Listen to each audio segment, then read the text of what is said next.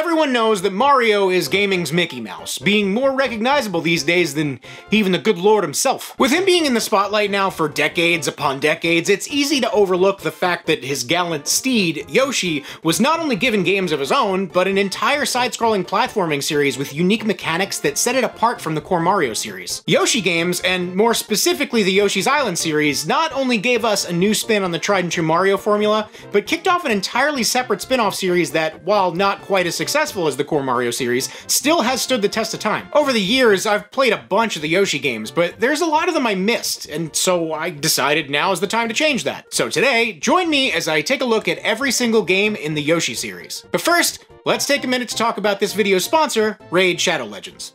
I'm willing to bet that if you're watching this, you probably own a phone.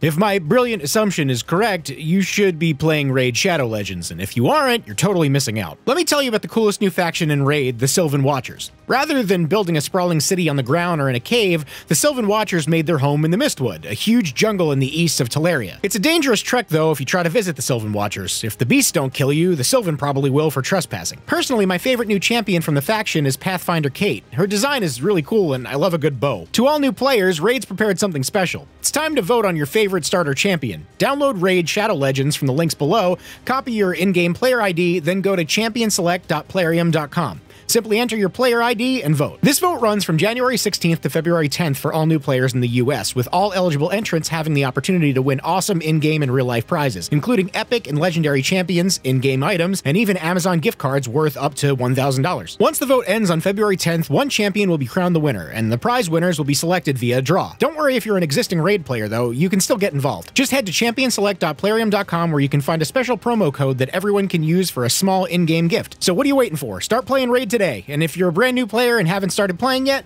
click my link in the description or scan my QR code on the screen to get a bunch of free bonuses worth $30. A free epic champion, Shinoru, 200,000 silver, 1 XP boost, 1 energy refill, and 1 epic skill tome. All these free treasures await you when you click my link, available for 30 days for new players only. So if you haven't started playing Raid yet, there's never been a better time, and thanks again to Raid for sponsoring the video. Alright, so normally, when I do these kinds of videos, I lay out a list of criteria for what games I'll be covering in the video, and originally, I was gonna specifically cover the Yoshi's Island games, but since both the Yoshi's Island games and Yoshi's spin-offs and such don't really add up to an overwhelming amount, I'm gonna be covering all of them today. So basically, we're gonna take a look at every game that starts with or includes the word Yoshi in the title, naturally going in chronological order. A year or so, depending on where you live, after his first outing on the SNES with Mario, Nintendo decided to give Yoshi his very own game for the first time, but not a platformer, mind you, and not even for the SNES. For whatever reason, they decided to make a Yoshi-themed puzzle game for the original NES, with a port for the Game Boy as well, of which I admittedly played for way more hours than I'd like to admit as a kid, and nobody actually bought for me, but that's a little anecdote I'll get to in a minute. Now, it won't take very long after booting up the game and fiddling with the menu till you may stumble upon some very familiar sounding music. For those stumped, turns out Game Freak developed this one quite a few years before Pokemon came to fruition, and it seems they repurposed some bits of Yoshi melodies for Pokemon. I somehow never actually caught on to this as a kid and only just now am realizing it. As I said, I played this game a ton when I was little, not because it's good, necessarily, which I mean, it's not great, it's okay, but we'll get to the gameplay in a second. I played this a lot as a kid after another kid at school literally gave it to me. See, the Game Boy camera had just come out, and some kid at my school told me he had an extra one that he must have just accidentally got as a double for Christmas or his birthday. I don't know, it's not important. The point is, some kid at school was like, hey, I have an extra Game Boy camera, you can have it if you want, and then he said he'd bring it in. Days kept going by, and he kept telling me he forgot it. Kid always had an excuse. Anyway, one day he finally comes in and tells me he can't find it, but that I can have this other game instead. That game was Yoshi for the Game Boy. Now, hindsight's 20/20, and obviously, this kid was a f***ing liar, trying to look cool at school, but whatever, he gave me a game that I ended up spending a lot of time on, and I eventually got a Game Boy camera anyway, so whatever, I digress. So Yoshi, it's a single-screen falling block puzzle game that has a lot of your typical falling block puzzle game fare. A couple different game modes, a difficulty level selection, a speed selection, and a choice of 3 different songs for the background music. Despite being called Yoshi, you don't actually play as Yoshi, and instead control Mario. sort of. Or Luigi if you're playing 2-player. Mario sits at the bottom of the screen with his hands out to swap the positions of various Mushroom Kingdom enemies that drop from the top of the screen. There's Goombas, Bloopers, Piranha Plants, and Boos, and similar to a lot of other puzzle games, matching 2 of them eliminates them from the screen. What makes this game unique, though, is the inclusion of the 2 Yoshi egg halves. The object is to match a top half with a bottom half, and each time you do that, you hatch a Yoshi, which adds to your total score. But if you can manage to stack some enemies in between the 2 halves of the egg, you get a higher score for each Yoshi that you hatch. Every once in a while, you get just a top half, which does nothing, but a lot of the strategy of this game involves making decisions on the fly about if you want to play it safe and eliminate a few guys from the screen, or if you want to take a gamble and keep stacking them until a top half happens to pop up. And this is where the game kind of falls short, because the RNG is kind of all over the place in this game. If you pass up a specific piece to wait for another one, it might be 9 centuries before the one you actually want pops up again. Now, the Type A game mode is the one I've been talking about, and it just keeps going on, gradually increasing in speed until you finally game over. But game mode B is a little different. Not by much, mind you, don't get excited, but it's my preferred mode of the 2. Game mode B is instead separated into stages.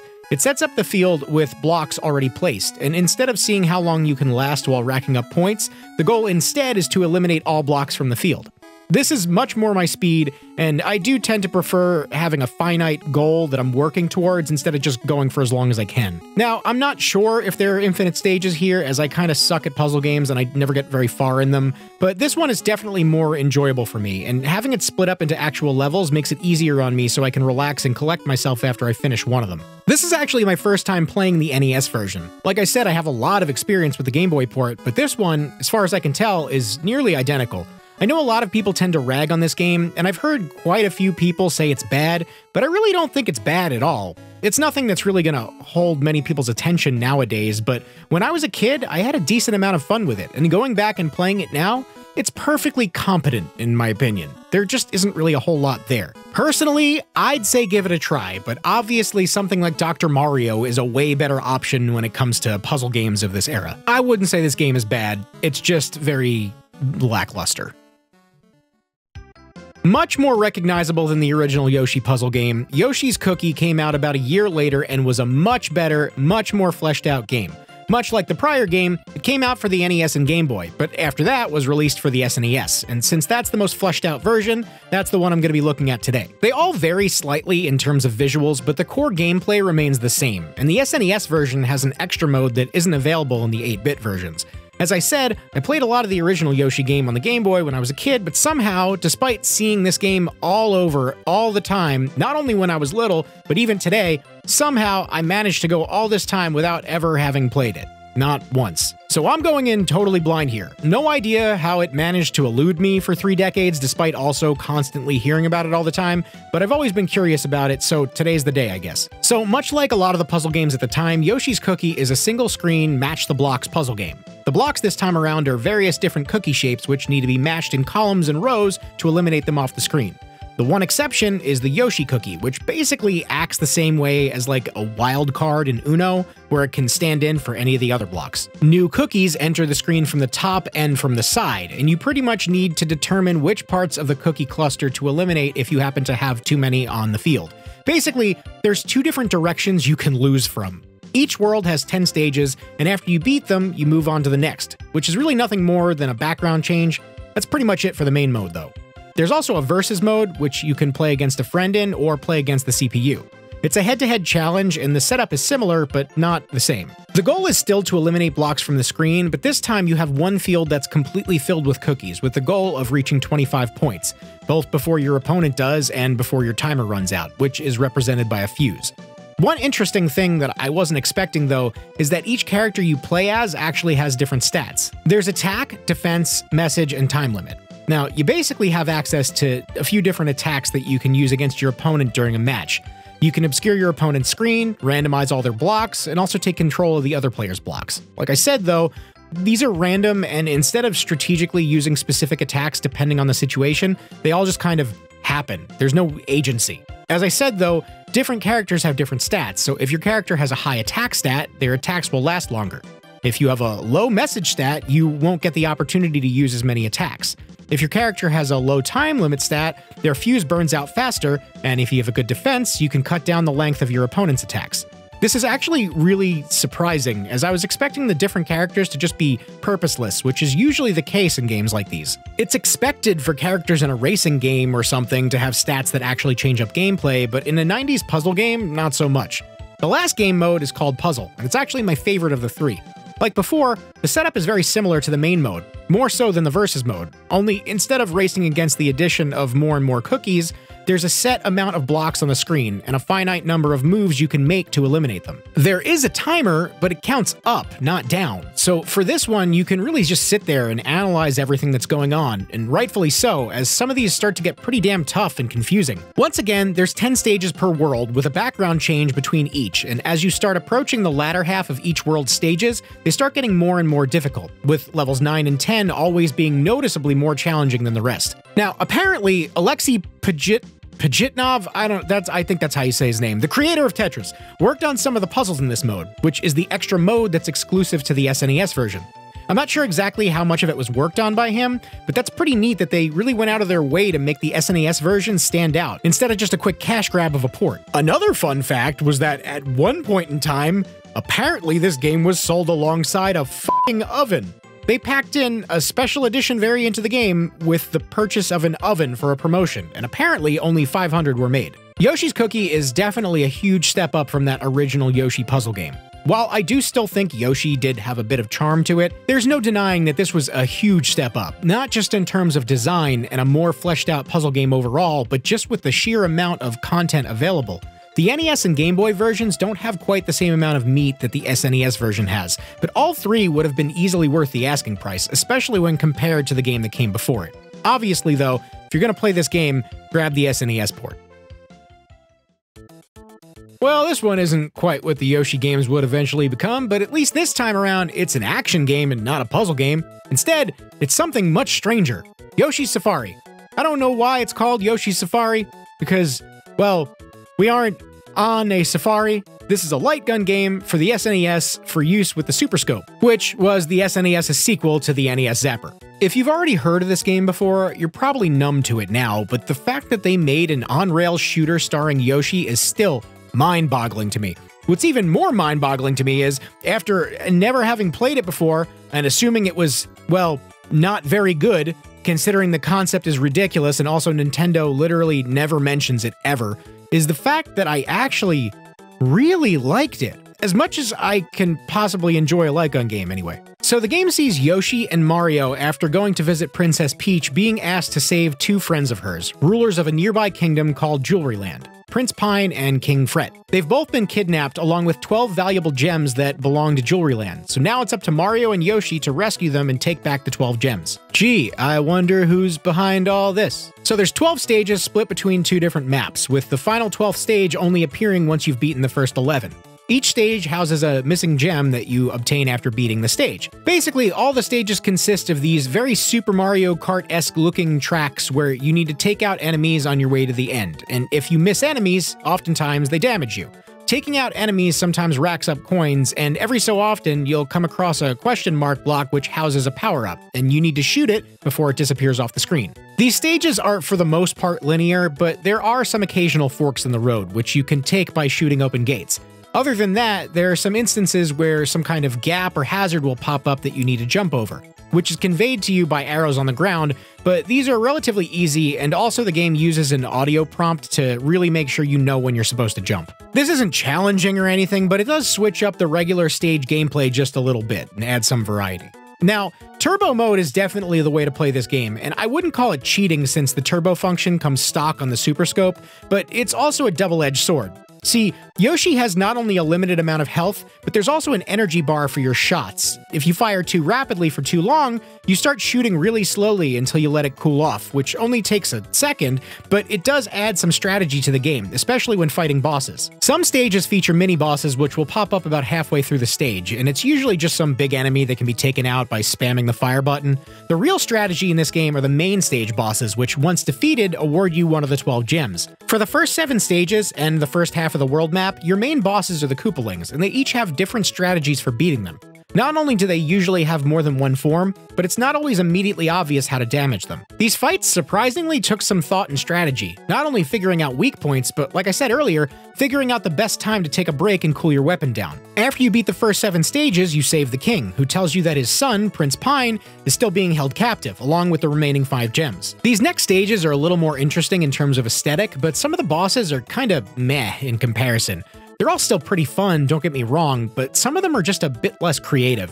Instead of the various Koopalings piloting different mechs that all function differently, we get Big Boo and Chargin' Chuck. I'm probably being a little harsh, but I think some of these should have been the first bosses of the game and save the big Koopaling mech fights for the second half. Ultimately, it doesn't really matter, but it was just a little bit underwhelming. When you finally beat all 11 of the regular stages, the final stage opens up, where we take on the final boss, but not before throwing a boss rush at us, which weirdly enough, is actually comprised of all the mini-bosses. This isn't much of a challenge though, save for the Lakitu, which is pretty annoying, but after that, we get to finally take on Bowser. Big surprise, I'm sure nobody saw that one coming. Like the other bosses, he has 2 phases as well, and at first shows up in full armor. Once the armor is gone, we can lay fire on his poor widow fingies, until he finally throws up a white flag, ending the game. We get a little congratulatory cutscene, and that's all she wrote. It's actually a super short game, only about an hour or 2 long. However, after beating it for the first time and waiting for the end screen to disappear, Yoshi gives us a little message telling us that if we use a specific button combination, we can unlock a second quest, which in turn at least doubles your playtime if you choose to tackle it.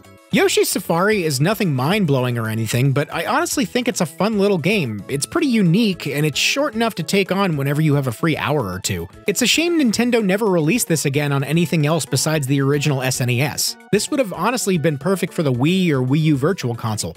Even now, it would be a great addition to Nintendo Switch Online, but for whatever reason, Nintendo just pretends this game doesn't exist. If you have the means to play it, check it out. It's at least moderately enjoyable, and if you don't have access to an SNES and Super Scope, there's plenty of other options, like emulating and using a Wii remote. Kind of annoying to have to go that route, but I think this one is worth checking out at least once. Hey, real quick, if you like what you're seeing and you want to see more, consider subscribing. I know a lot of people get tired of hearing it, but it really does make a huge difference, especially now that I've started making these longer videos that take more production time. That's all I want to say. Now back to the video.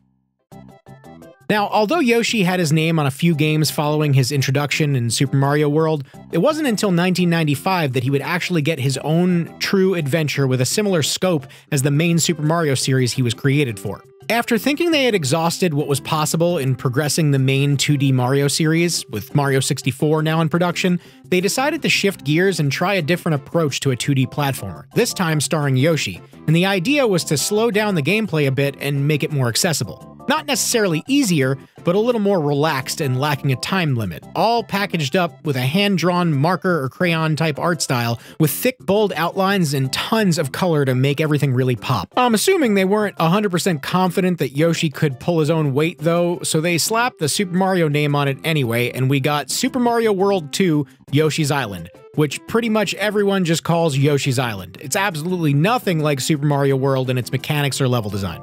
Yoshi's Island sees baby Luigi kidnapped by Kamek, with baby Mario being picked up by Yoshi, and now it's up to Yoshi and all the other colored Yoshis to find and reunite Mario and Luigi. The game is not only definitely not a sequel to Super Mario World, but it's actually a prequel. Yoshi's Island's mechanics set the groundwork for the entire platforming Yoshi series going forward, still going strong today. Yoshi can swallow enemies and turn them into eggs, which can then be thrown, both as a means of defense and to open up areas or burst open little question mark clouds, which hide collectibles and also sometimes acts as a switch for certain things to happen with the stage layout. This is also where Yoshi gets his flutter jump, which gives you a bit more hang time in the air and can be used to cover more distance than jumping alone.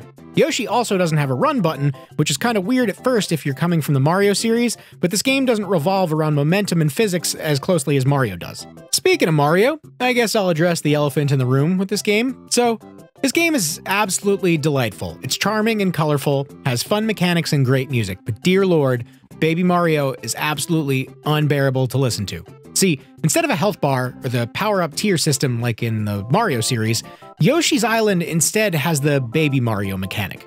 At all times, Mario sits atop Yoshi's back, and if you get hit by an enemy, Baby Mario falls off and starts floating away in a bubble. The countdown then starts, and you need to retrieve him before time runs out, because if it does, the Toadies will come kidnap Mario, resulting in the loss of a life. There are a couple other ways to die in the game, like colliding with spikes or falling down pits like in the Mario series, but this main Baby Mario mechanic is unique to Yoshi's Island. They can get a little frustrating sometimes, but overall it's pretty easy to retrieve Mario without dying. Problem is, Baby Mario is, well, a baby. You probably aren't surprised to find out babies, they fucking cry. They cry a lot. And Baby Mario cries a lot. Every single time you get hit, you have to listen to this.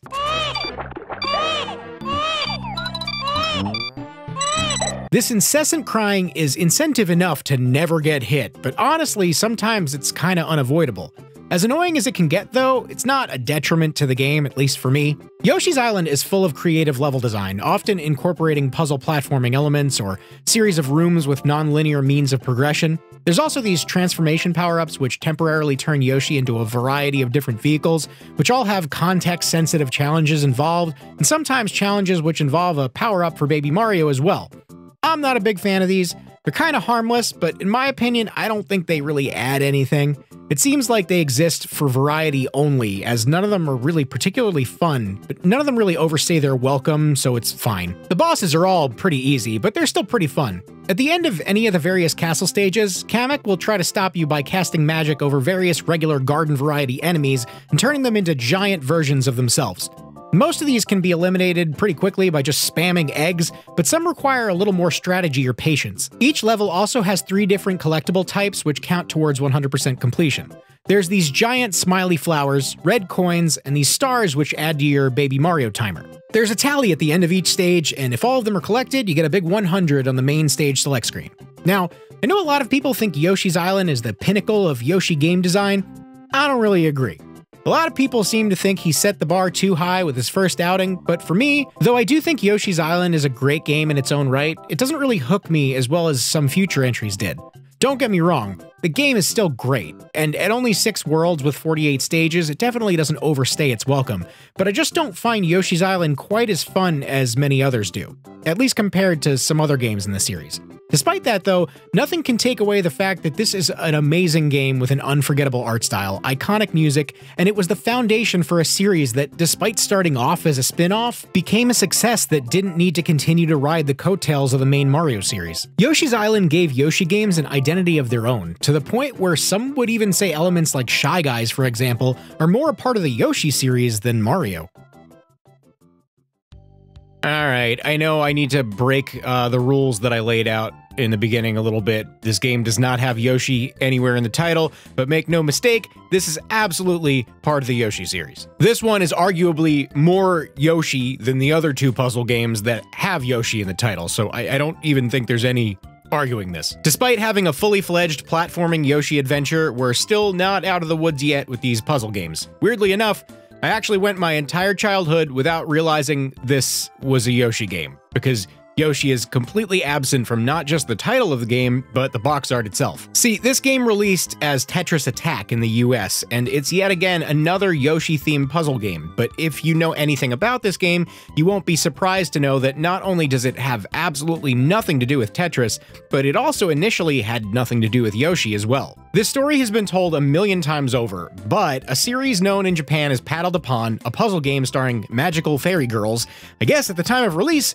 wouldn't have been marketable to the US demographic, so they decided to reskin it for the West a couple of different times, probably most notably as Pokemon Puzzle League for the N64. Tetris Attack was a reskin of the Super Famicom version of Paddled Upon, and why they didn't go all in and put Yoshi in the title or box art is astonishing to me, but what we got here is yet another Yoshi puzzle game, this time based on the recently released Yoshi's Island, and everything except name, and lucky for us, this is easily the best of the bunch. Once again, we have a single screen block matching game, but this time around, you can only swap tiles 2 at a time horizontally, and the blocks continuously stack from the bottom. The goal is to match at least 3 blocks, but 3 is the bare minimum, and only serves to eliminate those blocks. It's only once you eliminate 4 or more at a time, or chain a combo together, that you can momentarily pause new blocks from spawning. If you're impatient, you can hold down the shoulder buttons to spawn new blocks in more quickly, but obviously this is to be used at your own risk, as you can easily screw yourself over if you aren't careful. Now, I suck at puzzle games, and I don't particularly like them very much, but I'd be lying if I said I didn't find this game addictive or see the appeal. Much like what we saw in Yoshi's Cookie, there's a few different modes available. There's the traditional endless mode that I'm sure you're familiar with by now. Play the game and see how long you can last, as the game gradually increases speed as you play. I'm notoriously not good at these, so I probably spent the least amount of time in this mode. Similarly, there's the time trial mode, which this time gives you a limited amount of time to rack up the highest score possible. Now, the stage clear mode is where I started having a little bit more fun with this. Blocks start spawning in, and you need to keep clearing them until you reach the finish line. It basically just places the finish line somewhere deep in the layers of blocks, and you need to just last long enough to clear everything above the line. I actually had a lot more fun with this mode because, as I said earlier, I prefer fixed levels with clear-cut finite goals, and because of this, I'm sure it's unsurprising that I also enjoyed puzzle mode, which is similar to what we saw in Yoshi's Cookie. The game gives you unlimited time and a finite amount of maneuvers you can make to eliminate a specific set of blocks from the screen. Once again, these are more my speed, as I prefer puzzles to be something more difficult where I'm not racing the clock and can just sit there and analyze each situation on my own terms. I prefer when the difficulty of a puzzle comes from the puzzle itself as opposed to just the amount of pressure that I'm under. Now, the versus mode, well, I'm really not sure why it's called Versus Mode and why it's all the way at the bottom of the list, but this is Tetris Attack Story Mode, and it's where most of the meat of the Yoshi elements lie. Bowser casts a spell on a bunch of Yoshi's, friends. I guess they're his friends now, even though the majority of them were enemies from Yoshi's Island, but anyway, he casts a spell on them to make them do his bidding. Now under his control, the only way to break Bowser's spell is to, well, beat them all at Battle to Pawn. Yoshi was for whatever reason unaffected by Bowser's spell, so now it's up to him to rescue all his friends and defeat Bowser. This mode is a head-to-head battle against a bunch of CPUs, and the rules are mostly the same, except for this time around, getting more than 3 blocks eliminated at a time or getting a combo results in giant blocks falling on your opponent's screen, increasing the overall stress level here. Now, there's an easy, medium, and hard mode available, but by entering a button combination, you can also unlock very hard mode, which, shocker, I'm definitely not touching. Each of these matches are separated kind of in a stage-by-stage world map situation, showing you each new friend that needs to be saved before you start a stage. I don't know why this mode is so weirdly named and tucked at the bottom of the game mode list, but if you're trying to get the most Yoshi out of this game, this will be where you'll find it. As I said, I'm not a huge fan of puzzle games, but every so often I play one that I find myself having a noticeably more enjoyable time with than others, and this is definitely one of them. I still think it's very stupidly named, and they should have leaned into the Yoshi thing a little further. I don't know why they went Tetris, but this is definitely a standout SNES puzzle game.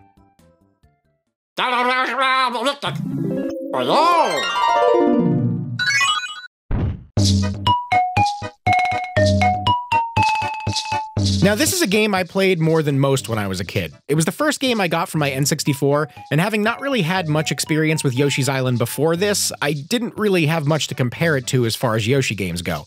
I actually didn't even realize until I was an adult that apparently Yoshi's Story was disappointing for a lot of people that liked Yoshi's Island. And to some degree, I do get that, a little, because Yoshi's Story isn't really as much of a follow-up to Yoshi's Island as much as it's kind of a sidestep. I've heard people say this game is bad, but honestly, I really don't see it. Sure, it's different, but it just kind of does its own thing. It's more slow-paced and exploratory in comparison. So, a spell was cast on Yoshi's Island, and it gets turned into a storybook, and the Yoshi's Super Happy Tree vanishes. 6 Yoshi eggs survived the Yoshi-pocalypse, and they realize this could only be the work of Baby Bowser. They decide that the only way to defeat Baby Bowser and return Yoshi's Island to its original happy form and save the Super Happy Tree is by becoming super happy by eating a bunch of fruit and defeating Baby Bowser. Now, the controls are mostly similar. The physics are different, but the base mechanics are the same. Yoshi can run around, flutter jump, and throw eggs just like in the first game, but as I said, this game sort of asks you to stop and smell the roses a little more. See, instead of your typical reach the goalpost platformer, Yoshi's Story takes a different approach. The levels are completed once Yoshi eats 30 fruits which are scattered throughout each stage. You can rush your way through eating everything in sight, or you can pass up fruits that you see and take your time exploring the levels, racking up a higher score, finding the hidden hearts in each stage, and even finding the 2 secret hidden black and white Yoshis, as well as a white Shy Guy which can save one of your other Yoshis if you happen to lose a life. Instead of a normal numbered life system, the game starts you off with a selection of different colored Yoshis, and if you die as one of them, that Yoshi is captured and you can't play as them again. That is, unless you use a white Shy Guy to rescue one of them. This is super helpful when it comes to the black and white Yoshi, which not only am I usually reluctant to use because of their elusiveness, but holding on to them actually changes the end screen of the game. However, there is a benefit to actually playing with them besides just the fact that they look cool. These Yoshis possess extra abilities, like being able to eat black Shy Guys and peppers without being harmed. So there is incentive to play as them, but it's nerve-wracking to actually do so. Luckily, having a white Shy Guy available just in case gives you enough insurance to be a little bit more willing to play as them. Now, there's 6 worlds, or pages as they're called in this game, and you can play through 1 stage per page. The game is structured similarly to something like Star Fox, I guess, where each run you can only play through 1 of each possible level per area. Each of the 6 worlds have 4 stages, and depending on which ones you choose, more of them become available. So to actually complete the game, you need to play through it multiple times, but that's honestly a lot of the fun in my opinion. Each level you can select has its own unique level mechanics and gimmicks, and having the choice to select which route you want to take adds a lot of replay value and keeps things fresh. Now, once you've beaten certain levels, you can unlock them in the trial mode via the main menu, which once you finish all of them, gives you access to select and play any stage in the game. As I said before, there's the hidden black and white Yoshis, which are unlocked by finding their giant eggs in certain stages and finishing the level with them. Once you do that, they become playable. If you manage to finish the game with either or both, not only do they appear in the end screen along with the other Yoshis, but they also now become selectable from the start if you begin a new game. Honestly, the hidden Yoshis and White Shy Guy thing are such peak 90s video game features, and I wish more games did stuff like that nowadays. As I mentioned earlier, apparently a lot of people didn't like this game, and I don't really understand why. I've been playing it since I was like 7 or 8 years old, and I always liked it. Sure, I wasn't directly comparing it to Yoshi's Island, but even now, going back and playing it as an adult after not having played it for what's honestly a pretty decent chunk of years, I'm still finding myself enjoying it. It's a lot more laid back when compared to Island, and I think that might be part of why I like it. I think the controls are solid, the level design is good, and the stage gimmicks are surprisingly pretty unique and, for the most part, fun. Not saying it's a 10 out of 10, but I think it gets a bad rap, and I think it's because of the comparison. If I'm comparing this to Island, of course it's not going to stand up, it's just not the same type of game despite being a platformer, but I think if you throw that idea away and just take the game for what it is, Yoshi's story becomes a lot more enjoyable. If you haven't played it in a while and you don't remember much of it, I'd say give it a shot, and if you've never played it before, I'd say give it a chance despite people nowadays kind of ragging on it. Okay, so this isn't really going to be a full-on section, but I didn't want to do this video without at least talking about this for a second. I'm not even sure there's all that much information out there about why or how this exists. IGN talked about it a long time ago, but even back then, that included some inaccurate information in it. In any case, at one point or another, Nintendo must have been working on a Game Boy Advance port of Yoshi's Island. Normally, I'd think this was just like a tech demo or something, but this has to be either some kind of proof of concept or some kind of groundwork for a port that either didn't get greenlit or got canceled super quickly. Because as barren and simple as it is, there's some elements in here that I'm surprised to see, like the game over castle animation, for example. What we have here is one single looping stage based on Yoshi's story. When you first boot the game up, we see a rotating Yoshi's Island which serves as a title screen, albeit without any title. Pressing start throws us into this endless level, and there's really not a whole lot to do here. Yoshi has eggs, but they can't be thrown. Instead, they act as a health meter, which is also strange considering the normal health meter is right there in the corner. But this is further confirmed by the fact that you can find eggs in the stage, which not only add a lost egg back, but also increase the flower health bar. Enemies can only be jumped on since Yoshi can't throw eggs, and can't be swallowed since the B button does nothing. The shoulder button, I think it's the L button if I remember correctly, zooms the camera in like you can in Yoshi's story, and ground pounding still changes the color of Shy Guys. Toadies are now regular enemies that drop spike balls on you, and bullet bills look absolutely f***ing terrifying. There's also this giant Shy Guy for whatever reason, as well as hidden balloons that you can spawn by hitting the blocks, and then ground pound to either reveal an enemy or an egg.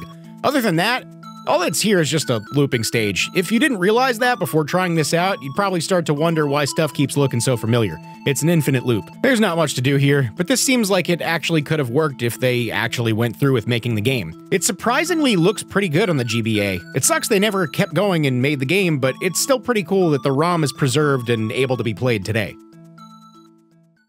Every so often, games came out for the Game Boy or Game Boy Advance that added additional tech directly into the cartridge, either to add a new unique feature to the game or to create a new gimmick around it. Yoshi Topsy-Turvy, or also known by its more insane title outside the US, Yoshi's Universal Gravitation, adds motion control functionality, allowing for a directional tilt, which the entire game and its mechanics are built around. Let me start this off by saying that this was an absolute nightmare to properly record footage of. See, the tech is built right into the cartridge, so there's real tangible hardware that needs to be accounted for.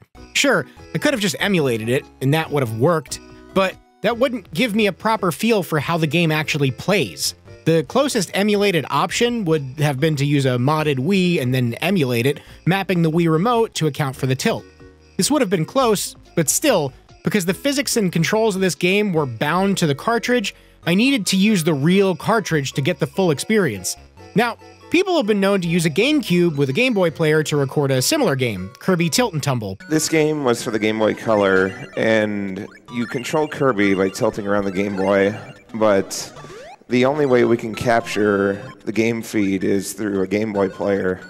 So that's why Dan Ray's tilting a GameCube. But the problem there is, the game is mainly played with the tilt itself. Yoshi Topsy-Turvy, on the other hand, constantly utilizes both the tilt and the D-pad and buttons, so that wasn't possible either. I then came up with an idea to use my analog pocket, which, up to this point, I have not touched, like, at all. So with this situation presenting itself, at least now I have a reason to justify buying the stupid thing. Instead of docking it directly for capture through HDMI, I could run a USB-C extension cable from the pocket to the dock. One small problem: the analog pocket's D-pad and face buttons all get disabled when it enters docked mode. There was only one other option. I zip-tied the pocket to a Switch Pro controller to create this monstrosity, which, funny enough, isn't too far off from something Nintendo has actually officially suggested doing when Splatoon 1 came out. Anyway, after jumping through a million hoops, I was able to properly play and capture the game. It's f***ing terrible. At first glance, it looks like your typical Yoshi's Island type game, and for most of my life, I assumed that's what it was, with some added tilt gimmicks. It isn't. The entire game is built around really, really terrible tilt controls, and this is one of the most frustrating experiences with a video game I think I've ever had. I'm not even going to bother getting into the story because it ultimately doesn't matter. Basically, you go through each stage of each of the 6 worlds with the goal of making it to the end of the stage while completing specific missions.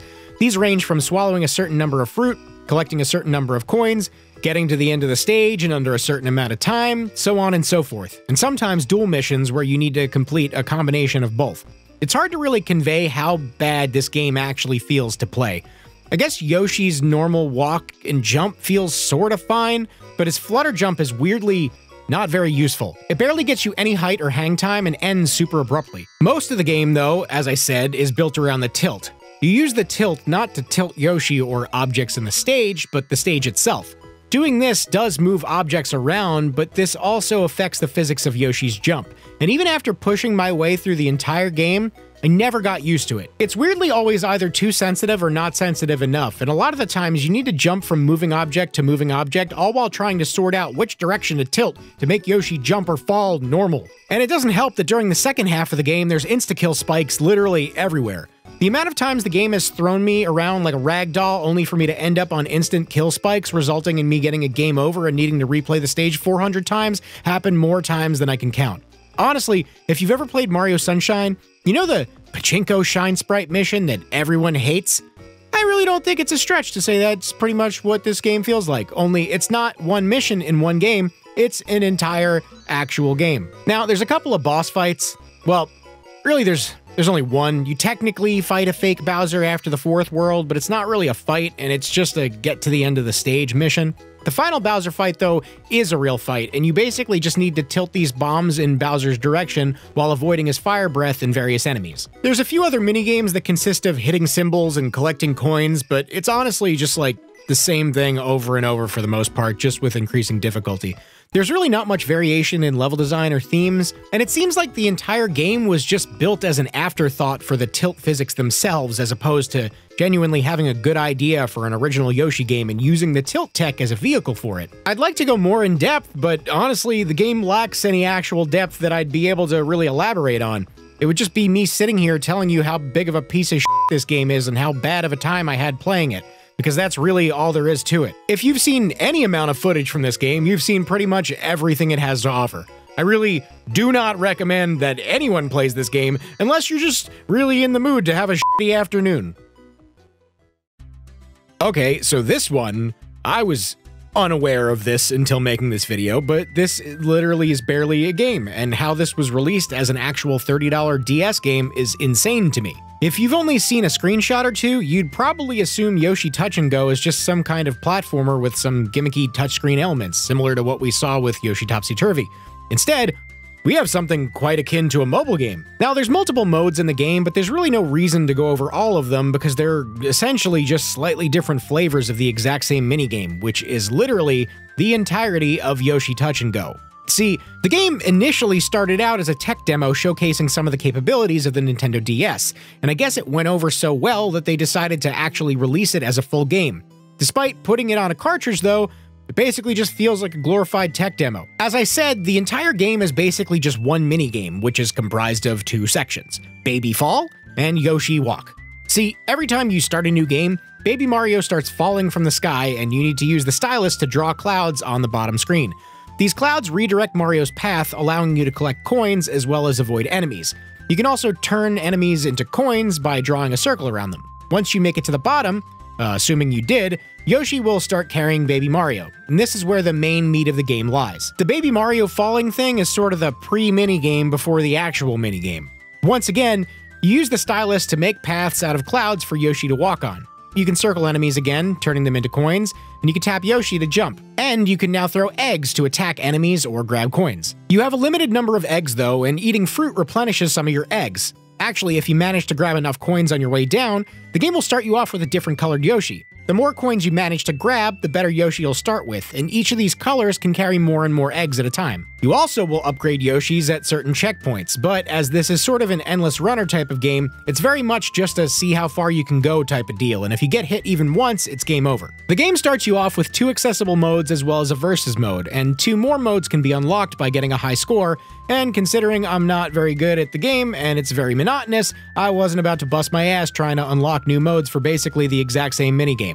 I do know there's another mode where you need to save Baby Luigi. I think it's in either Time Attack or Challenge mode or something, but just knowing it exists is enough for me. I don't need to experience it myself. Don't get me wrong, I do see the appeal. The game is kind of fun, but I'm just not the mobile game endless runner type. I'm sure lots of other people would enjoy this game. Maybe not even to play all the time, but maybe just to pick up when you have a few minutes to kill to try to get a high score. That being said though, this game being released as a full-price DS game is absolutely bonkers. This is a $5 eShop game at best. However, back in 2005, there was no eShop. I guess considering that, I'm not sure what other option Nintendo would have had to sell this game, but honestly, it's probably just should have either been a pack-in game that was included with the purchase of a DS, or this should have just been put on the back burner and thrown into a future Yoshi game as a little extra minigame feature or something. The game is fun, all things considered, there just really isn't much content here. It's just the same endless minigame over and over, and it feels like they included these multiple different modes so that they could try to justify the price tag by creating the illusion of content, albeit lazily at best, when the reality of it is that, well, this is basically just a tech demo. And the worst part is, there have been many pack-in games over the years that were glorified tech demos, but actually had enough content in them to qualify as actual games. I mean, just look at Wii Sports or Nintendo Land. Honestly, if I was a kid and I heard a new Yoshi game came out for the DS and I asked for this for a holiday or a birthday, and then this is what I actually received, I'd be fucking pissed. And unfortunately, the fact that this was sold as a full-priced game kind of takes away from the fact that the game, as short and simple as it is, really isn't half bad. Like I said, these definitely aren't my types of games, but I've dabbled in enough of them to know this one was actually pretty decent. Not to mention, the visuals, as you'd probably expect, are charming and colorful, as they're basically just an updated take on the Yoshi's Island aesthetic. Yoshi Touch and Go should have never been a full-price game, that much I'm sure of. But nowadays, if you like this kind of game, I'd say it's worth checking out. It's definitely pretty fun and admittedly pretty addictive. I kept recording footage even when I knew I had enough. Oh, and if you want to have a real wild time, you can reverse Yoshi's direction in the main options menu. I'm assuming this is probably for people who are left-handed, but you won't catch me complaining about a mirror mode. I'll be honest, for about the first 10 years Yoshi's Island DS was out, I was completely under the impression that this was just a port of Yoshi's Island for the DS. If you only took a quick glance at the box art without really looking close and all you had to go on was the name, There's a good chance you'd come to the same conclusion I did, and considering Nintendo's track record with naming schemes like the Mario Advance series, it's unsurprising that this flew under my radar for as many years as it did. To my surprise, Yoshi's Island DS was not a port, but in fact a brand new sequel developed for the DS, fully utilizing the DS's dual screen setup, for better or for worse. While the game doesn't take advantage of the touchscreen, thank God, it does take up the double screen real estate with its level design. Now, Yoshi's Island DS is very similar to the first game, at least in terms of its aesthetic and graphics, even down to the level select screen looking almost pulled directly from the original Yoshi's Island. Don't let this all fool you though, because Yoshi's Island DS is very much its own game. Not only is it a fully fledged sequel building off of the first game's mechanics, but it now brings its own mechanics to the table in the form of more babies. Story-wise, things don't really make a whole lot of sense in terms of lore. There's a lot of plot holes that need to exist for this to happen, but Yoshi's Island stars not only Baby Mario, but Baby Peach, Baby DK, Baby Wario, and even Baby Bowser as a playable character. You unlock more baby characters as you make your way through the stages, and each baby has their own unique powers and mechanics that can be swapped whenever you find a stork stop. Honestly, this is a very similar setup to something like DK64, only way less restricting, and more often than not mandatory. It's very similar conceptually, but executed arguably far more gracefully. As I said, each baby has their own specific mechanic that changes up how you interact with the stages. Baby Mario can make Yoshi run, as well as making the various M-blocks seen throughout the stages tangible. This run helps a lot in boss fights, so typically I switch to Mario before entering a boss room. Peach can use her parasol to make Yoshi's flutter jump raise him high in the air when there's a gust of wind present, but this affects Yoshi's normal flutter jump, making it a lot slower and heavier feeling, as well as nerfing Yoshi's egg throwing ability by not allowing eggs to bounce off walls. Baby DK can climb and swing on specific vines, and having Baby DK with you stops your eggs from bouncing, but in exchange, gives the eggs an AoE explosion, and he even has a dash attack. Baby Wario has a magnet. He has a magnet. That's it. I don't know why they gave DK the dash attack and not Wario, but alright. His magnet attracts metal things. Go crazy. And last but not least, Baby Bowser can breathe fire, but this disables Yoshi's ability to swallow enemies, which means you can't create eggs. You can still collect eggs, but a lot of the time you can just use Baby Bowser's fire instead of throwing an egg anyway. Now, as I said, most of the time it's absolutely not necessary to select any specific baby. If you want to go for 100% though, that's a different story, and there's some backtracking here and there that you need to do if you want to go for that. But outside of the small sections here and there where the game does sometimes require you to have a specific baby, more often than not, you can just run through the majority of the game with whatever baby you want. And in the instances where the game does require a specific one, it's usually pretty forgiving with where it places stork stops, so you can just swap without needing to go very far and waste your time. And that's one of the reasons I think this works a lot better than it did in a game like DK64. Yoshi's Island DS doesn't egregiously waste your time. Now, I've heard quite a few people say they didn't like this game very much because of the baby mechanic, and because of this, before going into it, I thought I was gonna have a way worse time than I actually did. The whole multiple baby gimmick really doesn't, at least in my opinion, detract from my overall enjoyment of the game. I honestly think it adds a lot. Kind of like Mario Kart Double Dash and what that game did with how it mixed up the Mario Kart formula, while I wouldn't want it to be a thing they'd continue to do going forward, and I'm glad they didn't, it's a unique little spin on the Yoshi formula that makes this game stand out from a lot of the other Yoshi platformers. As far as the dual screen thing goes, I can take it or leave it, really. Honestly, if I had to really make a decision, I'd probably rather just have one screen to deal with, but it really doesn't hurt the game in any way. It did allow them to add a little more verticality into the game's level design, and I think they pulled it off pretty well without it being annoying. Going into this game, I had a feeling I'd probably like it more than some people led me to believe I would, and it turns out I was right. Yoshi's Island DS is pretty fun, and a worthy sequel in my opinion, and in terms of its gameplay, it did something to make itself stand out while not straying too far from its original source material. I just wish I could say the same for its unfortunate, very badly named stupid title. Part of a long series of games and products Nintendo for whatever reason started branding as new, started by New Super Mario Bros. For the DS and continued even into recent releases like New Pokemon Snap, we have yet another entry in a cavalcade of badly titled games. Yoshi's New Island for the 3DS is to Yoshi's Island what New Super Mario Bros. Is to the original 2D Mario games. In concept, anyway. In execution, NSMB did a lot more to revitalize the old Mario formula, while Yoshi's New Island kind of played it safe and for the most part stuck to a very strict, similar formula to the other Yoshi's Island games, not doing a whole lot to change up mechanics or physics. Now, ever since I've heard people talk about this game, I've heard nothing but negative takes about it. How the game is terrible, how the music is offensively bad, and how it's overall just a really bad Yoshi game. But when I first played through the game back around the time it came out, I didn't hear any of that. I wasn't looking at other people's opinions online, and as far as my initial playthrough, which basically existed in a vacuum, I liked it. Actually, I didn't even just like it. I wasn't amazed, necessarily, but I really enjoyed what I played, and I thought it was a pretty fun entry in the series. Yeah, it did play it safe, only really adding a couple new mechanics into the mix, like the giant eggs and the tilt functionality for the transformation sections, and yeah, the level design didn't blow me away, but as far as I can tell, it was solid. And as far as the music goes, at least back then, I didn't remember being bothered by it. It was only until a few years later that I even realized people didn't like the game. It's been almost a decade now, and for a while now, I've been interested in revisiting it, as over the years I've seen so many people rag on it. Was I wrong the first time around? Was I just remembering it wrong, or was I more willing to accept a subpar game back then? It's safe to say that now I'm at least a little more jaded than I was back then, so maybe if I went back to it now, I would see all these glaring flaws that everyone else seems to. Well, since I started producing this video, it was time to do just that, and honestly, now that I've played through it again with a bit more of an analytical eye, man, I still don't see the problem. The game holds up pretty damn well in my opinion. Sure, it's not gonna blow anyone's minds, but if you like the Yoshi's Island games, this is more of that with a new coat of paint. It's not quite as bright and colorful as the others since it kind of took the original Yoshi's Island look and sort of did its own take on it, but apart from that, I had a good time with it. Again, as far as the music goes, I once again don't really see the problem. I feel like people latched on to like one or two songs that sounded a little off or weird and then ran with it. It's very strange.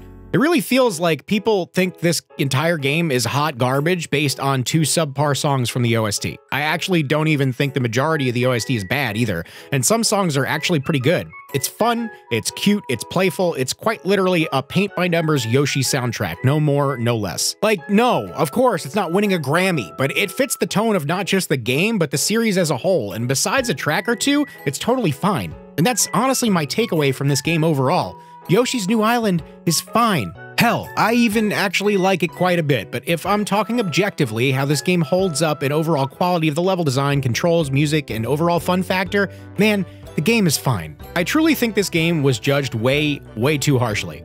A lot of people also seem to take issue with the twist end boss of big-ass actual Big Daddy Bowser from the future, but it, like, does anyone really care? Like, actually, it's a Yoshi game. Why anyone would actually be concerned about how much sense the story makes is beyond me, and if I'm being honest here, I think if you're really stipulating on that, you probably aren't playing a Yoshi game for the right reasons. I think if you just give the game a real shot, and don't just write it off based on the loud opinions on the internet, I feel like a lot of fans of Yoshi platformers would have, at the very least, a decently fun time with Yoshi's New Island. I assure you, it will not blow your mind, but if you like Yoshi's Island and you think those games are a fun, relaxing, but yet somehow sometimes challenging time with a collection element that you find satisfying, you might have a good time with it, because Yoshi's New Island is just more of that.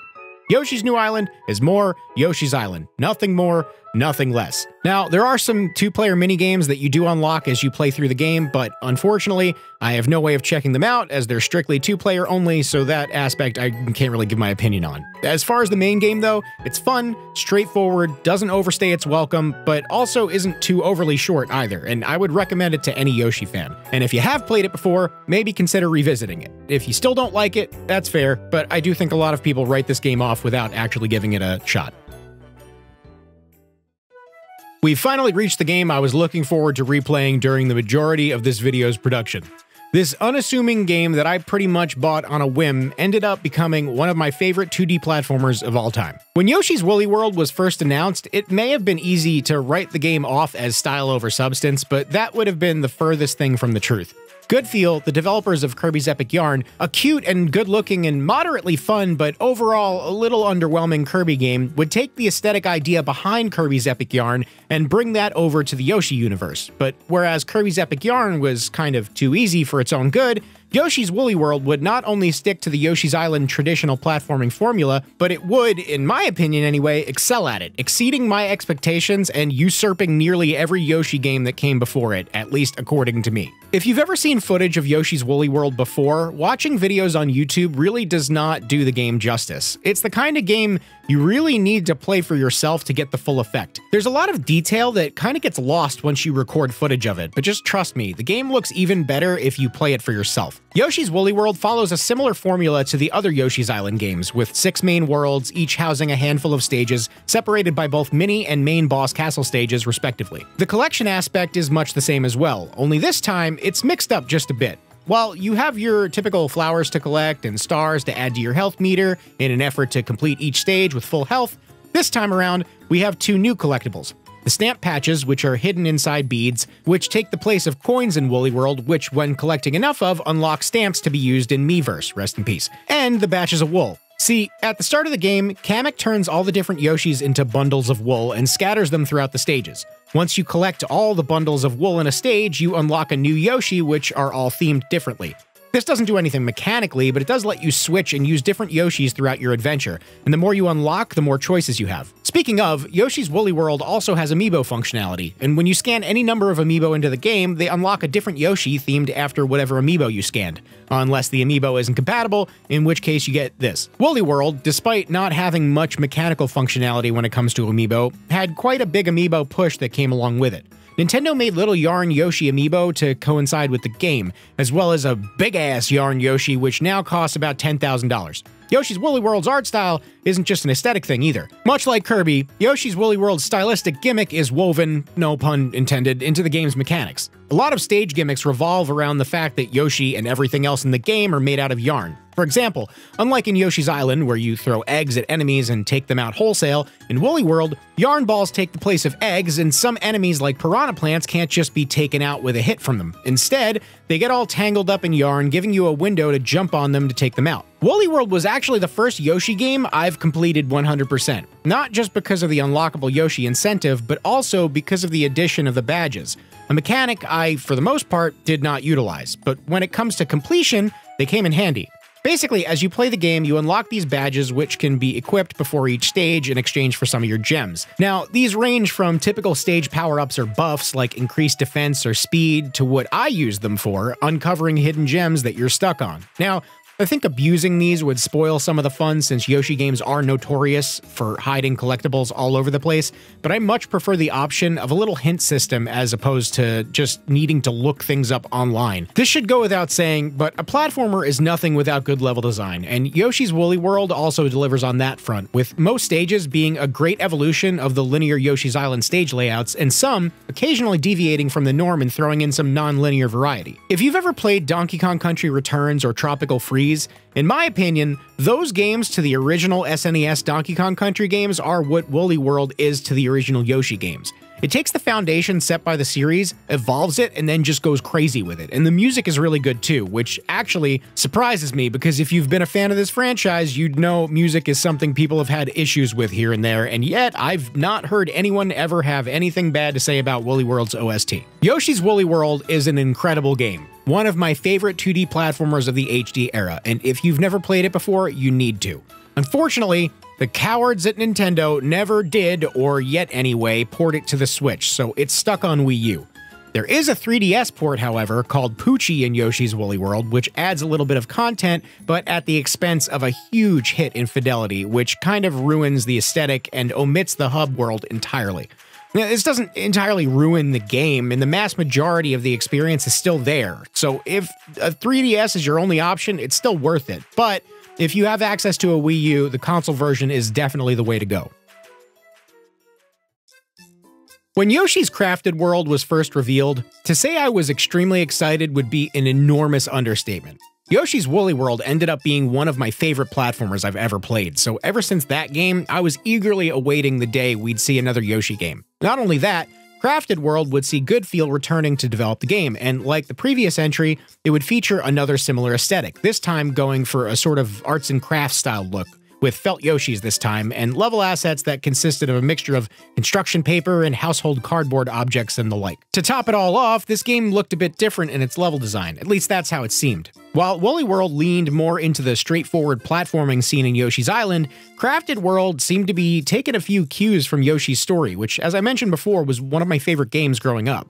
It seemed a bit more slow-paced, with just a little bit more exploration involved. There was also a mechanic that was revealed where you could flip the stage and play the stage with the camera facing the opposite direction, seeing all the level assets from behind, revealing a layer of the stage that wasn't viewable to the player, at least initially. This, however, would be changed at some point during development, and instead of being a cool mechanic that could be used at will, like the trailer made it seem, it was relegated to a mode that ended up being one of the few reasons this game ended up receiving pretty mixed reviews. Yeah, turns out not a lot of people ended up liking this game. I've heard countless people say the game is too easy, too slow, has boring level design, has annoying and bad music, and the main problem everyone seems to have with it, it's a total bitch to complete. So to actually complete the game, much like in a lot of Yoshi games, you need to find every hidden flower as well as every red coin and complete the stage without taking damage. Now, this is all doable. It's very similar to a lot of other Yoshi games, and Crafted World actually has the addition of these unlockable costumes you can wear, which act as a shield, giving you multiple hits you can take before actually taking damage, completely mitigating the whole damageless thing. But that's not where it ends. To actually fully complete each stage, you also need to go on these scavenger hunts where you need to find and throw an egg at specific papercraft objects in the foreground or background. Then comes the camera flip mechanic. Instead of it being a baked-in mechanic, it now turns into a mode where you just need to run through the stage in the opposite direction and find these Poochie Pups which are scattered throughout the stage. The stages have all been simplified, so there isn't a whole lot of challenge involved. Basically, you need to just play each stage 400 times to actually complete it. But here's the thing. You don't need to do that. That's literally only for completion. And that's kind of my problem with most of the criticisms of the game. Most of the stuff people complain about are things that you don't actually need to do. I played through the game to the end without almost ever touching any of those extra objectives. They're there if you want to do them, but it isn't necessary. Actually, all it really does is give you more and more flowers to unlock secret post-game levels. I played the game like normal, and by the end, I had enough flowers to unlock 2 of the stages, and Crafted World actually did something that surprised me. In most Yoshi games, like say, let's just take it back to Yoshi's Island for example, I have no true incentive to complete levels. Sure, 100%ing unlocks things, but if I'm just trying to play the game through to the end without going above and beyond to complete it, the game doesn't actually give me much more reason to actually collect anything. I have a similar issue with games like Donkey Kong Country Returns or Tropical Freeze. These games don't give me enough of a reason to find hidden collectibles unless I'm already going for 100%. Crafted World, however, has a progression system that's actually kind of similar to something like your typical collectathon. Each new area can only be unlocked by trading in a certain amount of your collected flowers. Now, while this does gatekeep entry to new areas despite having beaten the stages before them, this incentivizes collection. It gives you an actual reason for collecting things that goes beyond just going for completion, and I think that's a smart call. If you just play it straight through without worrying about completing it, the game is actually really fun. I honestly think most of the level design is solid, and it has quite a bit of smart environmental puzzles in most of its stages. There's also a decent amount of bosses, which, to be fair, are pretty easy, but they're still fun to figure out nonetheless. I also do not think the music is anywhere near as egregious as most people, for whatever reason, make it out to be. I actually kind of like it. It's pretty par for the course as far as good feel games go, and it fits right in as a Yoshi soundtrack. Now, don't get me wrong, Yoshi's Crafted World isn't amazing, but I still think it's a pretty good game. I actually ended up liking it, like, a lot. Nowhere near as much as Woolly World, but not at all mid, as some people seem to call it. And let's be honest, it didn't stand a chance against Woolly World anyway, but that says more about Woolly World than anything. I think Yoshi's Crafted World is a really fun game, and I honestly think people were kind of hard on it. And when it comes to completion, I don't even think it's that bad. If you're trying to binge it, yeah, sure, it's a lot. But I think if you just play it as the game presents itself aesthetically and just sit down and relax with the game for an hour or so at a time, I really don't think you'll have a bad time chipping away at it. And before you know it, you'll have completed it. Crafted World is a good game, and damn it, I'll die on this hill. And that's all of them, at least for now anyway. Yoshi's Crafted World was only a few years ago, so it's not like this is some dormant series that we're unsure if we'll see another entry in. I'm sure a new one will pop up sooner than later. I mean, Crafted World only came out about 4 years after Woolly World, so I'd say we're about due. However, I know the Switch is getting up there in age, so my assumption is they'll probably wait till the Switch's successor before announcing something new. Still though, the Yoshi series, more specifically the games that riff off the Yoshi's Island formula, have always been kind of the underdog in my opinion. It doesn't strike me as a series that people are busting down the doors of GameStop at midnight on release day over, but I think it deserves more merit than it gets. It's a tried and true series that even at its worst is still a fun time, and at its best can achieve unrivaled creativity and charm, most notably with Woolly World, a game I still hold as one of my favorite platformers. However, I could not say the same with the spin-offs, especially with something like Yoshi Topsy-Turvy, which I get was a demonstration of the technology, but that game made me unreasonably frustrated and angry. Yoshi games shine brightest when building off the skeleton of Yoshi's Island, and I have no doubt in my mind they'll knock it out of the park again in due time. Hey, thanks for watching the video. If you liked it and want to see more, there's a couple other videos right there you can check out. And if you want to see everything I upload, subscribe and then tap the bell icon. And if you want to help support the channel, I also have a Patreon right there too.